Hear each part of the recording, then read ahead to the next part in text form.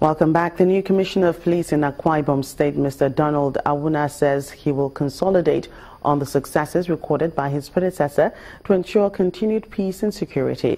Mr. Awuna was addressing officers and men of the command at a reception to officially welcome him, where he also pledged to the people that he will bring in people-oriented policing to the state. Receive the support of all and sundry, most importantly calling to God to come to play. I'm come here to serve